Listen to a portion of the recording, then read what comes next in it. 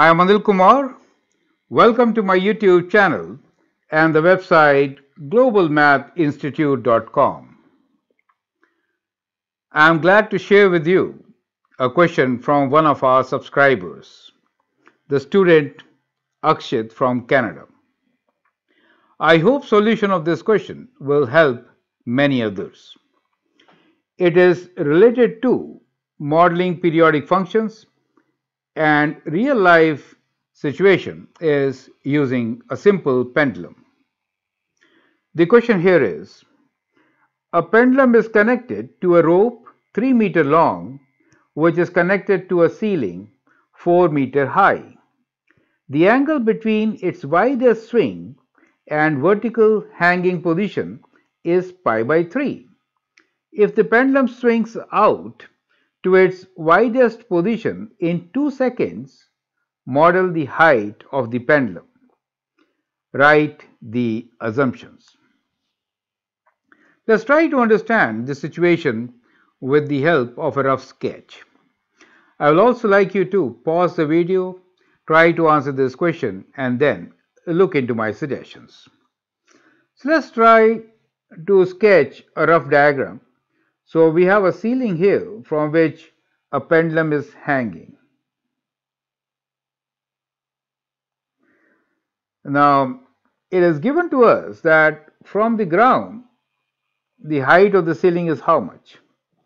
Well, the length of this pendulum is 3 meters and the height is 4 meters of the ceiling from the ground. That means in the given position, the height from the ground will be 1 meter, correct? So 1 meter is this particular height. Let's call this position at t equals to 0. So that is our assumption. We are starting from the center. The question says, the angle between its widest swing and the vertical hanging position is pi by 3. That means, let us say this is the widest swing. In that case, the angle given to us right here is pi by 3. So at this instance, we get the maximum height, right?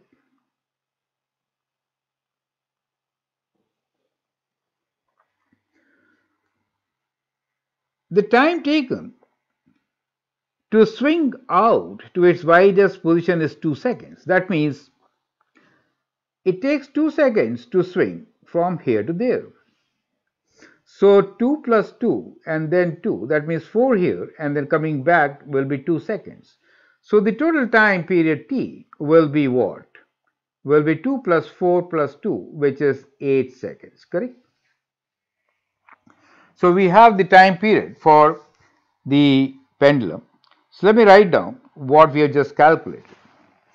So we have assumed that the ceiling is right there and the pendulum is there, and we have to also write the assumption. Let's not forget about this.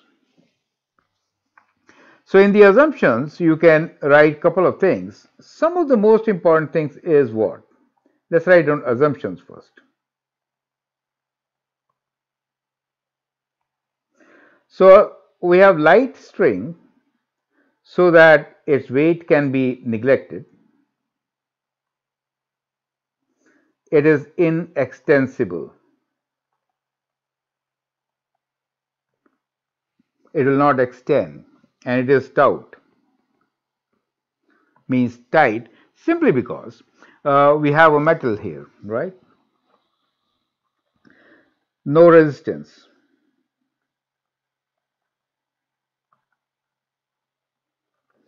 So we are saying free oscillations.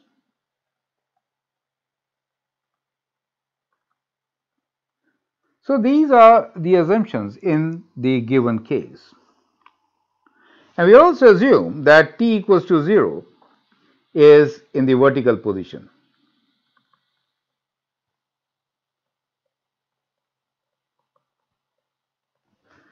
Now to model this situation, the best is trigonometric function, right? So to model, we can use sine or cosine functions, right?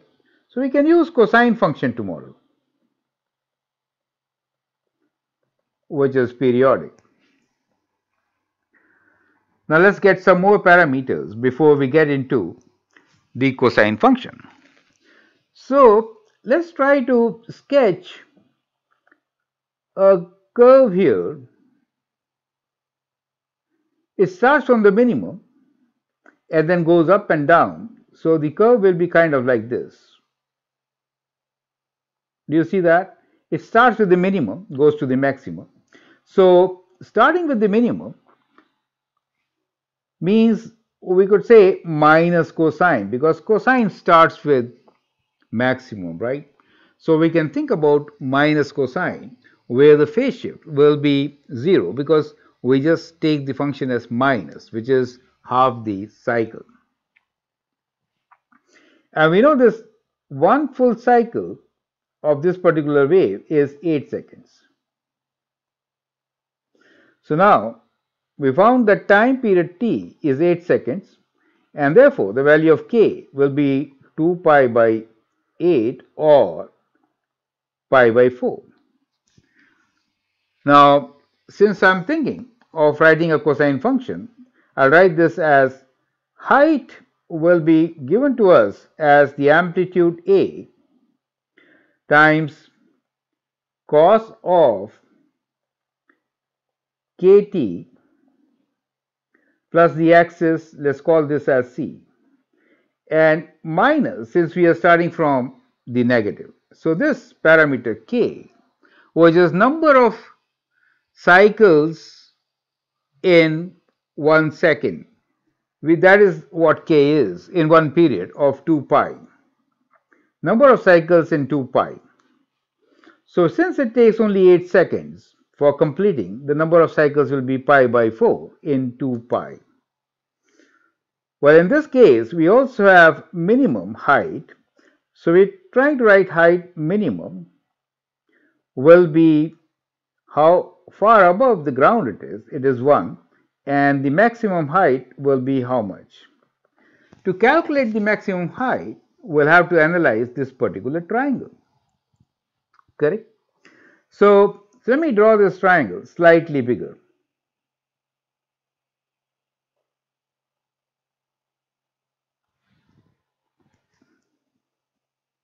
Where the length is 3,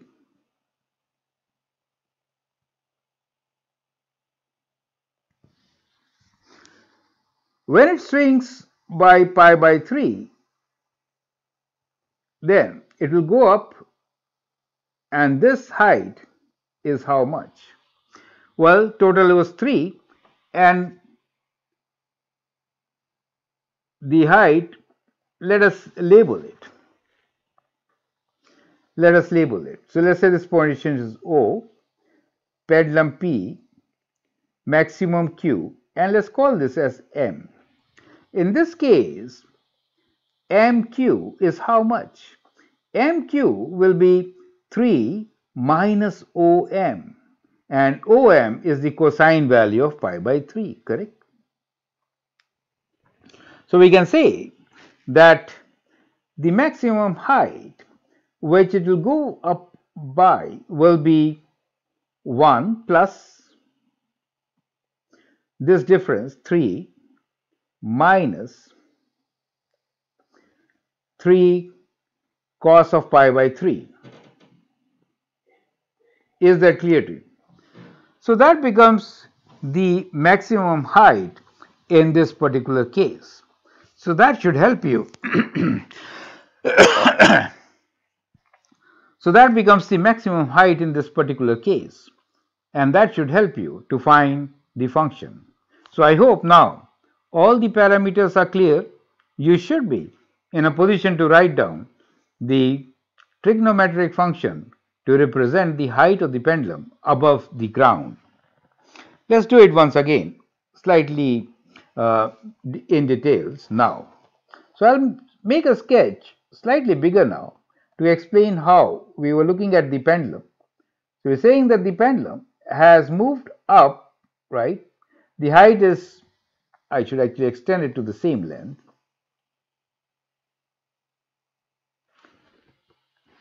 So when it goes up, then from the ground, earlier the height was 1 meter, and now it is how much? That much is added. Since this angle is pi by 3 and the length is 3, this is 3 cos theta. 3 cos of pi by 3.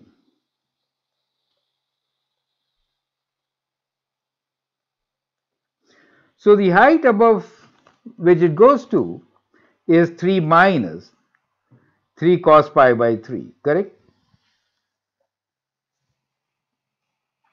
So we get this maximum height, h max, as 1 plus 3 minus this length, which is 3 cos theta.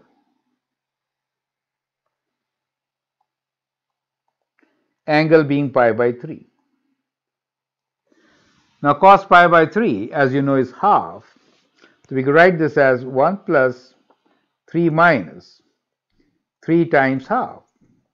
And that gives you the maximum as 1 plus 3 minus half of 3 is 1.5.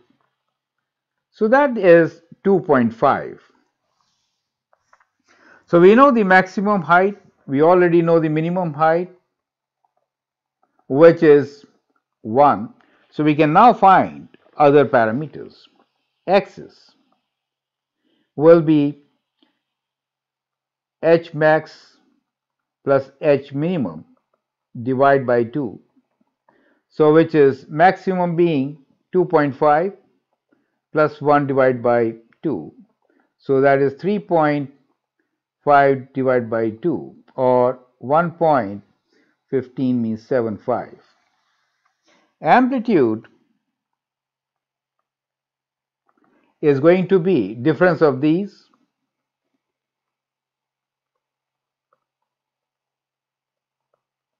divided by 2. So 2.5 minus 1 divided by 2. So that means 1.5 divided by 2, or 0.75. We already calculated the value of k, which is pi by 4 for us. So we can now write the function as h of t equals to the amplitude, which is 0.75, negative sign because we are starting from the bottom, cosine of k is pi by 4 t plus the axis, which is somewhere here in between, is 1.75. Is that clear to you?